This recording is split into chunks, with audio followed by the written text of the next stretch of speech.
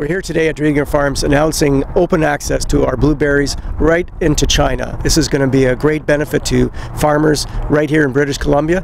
Opening more and more markets for us is obviously helping us to market our product, to keep the prices up. As the blueberries are coming on more and more, we need more places to ship them.